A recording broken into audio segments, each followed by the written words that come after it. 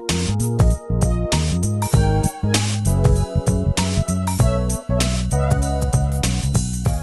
our last video, we talked about where you are as a caregiver, the emotions, the financial burdens, all of those that you go through that have produced certain emotions and feelings that you have now. Now, we want to dig deeper into this. Yes, caregiving sometimes can be a bit of a load, if we may say, but it is also one of the most favored activities you can do as a human being to those who are around you. Now, let's talk about you as a human being. Whatever age you are, from what you can see, you have a life cycle. Just like every product has a life cycle. You have a date to be born, and unfortunately, or fortunately, a date to die.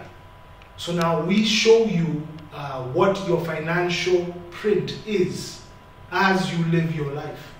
What are the expected markers that you're supposed to meet as you live your life, as you move forward? So I'd like to pick an example here of Avensis and Jamie. We'll give them those names. Those are our two characters. So at birth, Avensis and Jamie were born and they moved forward.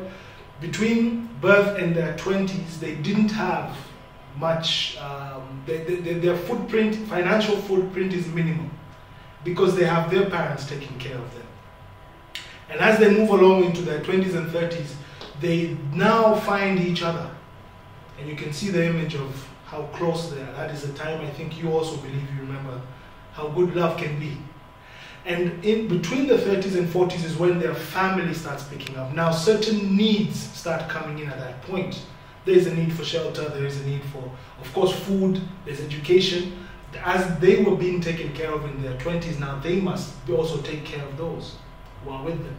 And as they proceed on to their 50s, this is the time the children have matured and gone off to school, and they now need to be they are now together, they're left alone, the two of them.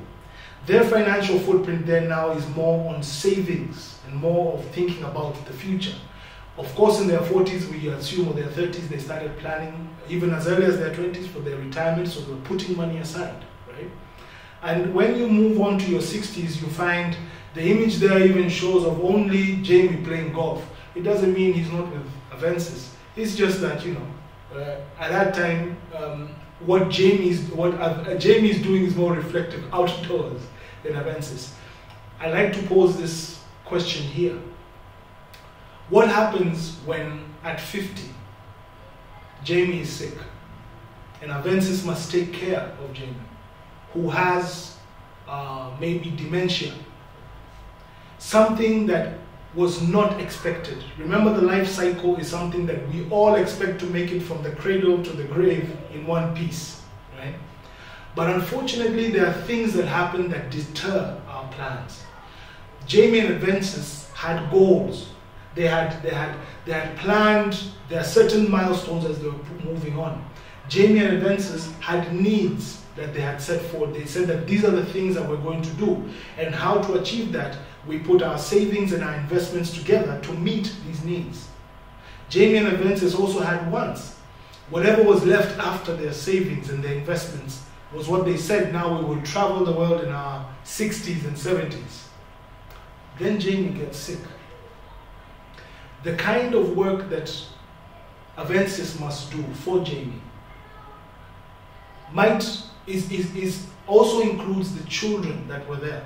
What happens when the children are too busy? What happens when she feels isolated?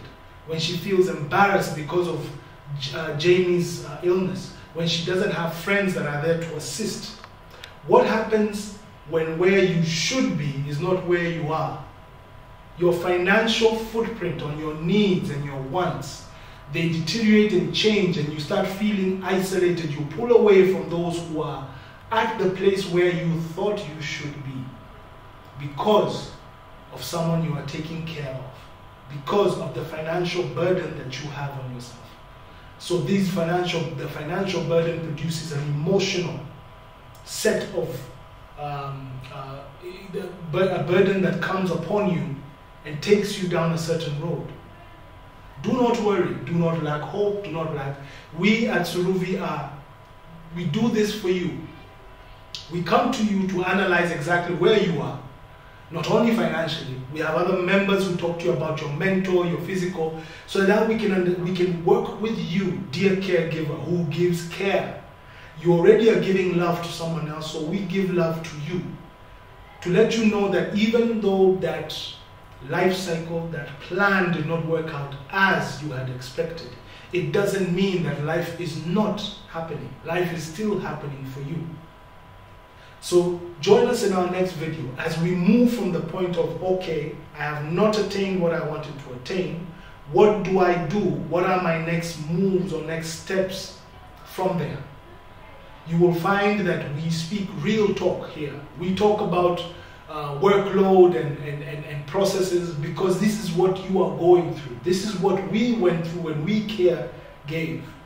And this is what we expect, that by the time our time comes to look for a caregiver, then we shall have one that is educated, one that is at peace with themselves, because they have patched their life cycle in peace and in happiness, and have taken what they can and moved to the right financial step.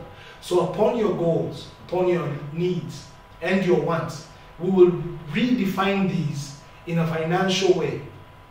We will talk about how to use certain equations, certain formulas in your daily life, as you go shopping in the supermarket, as you buy that child the new skateboard, as you go and buy medicine for Jamie. We shall talk to you about the financial footprint you should set. Thank you, and see you in the next video.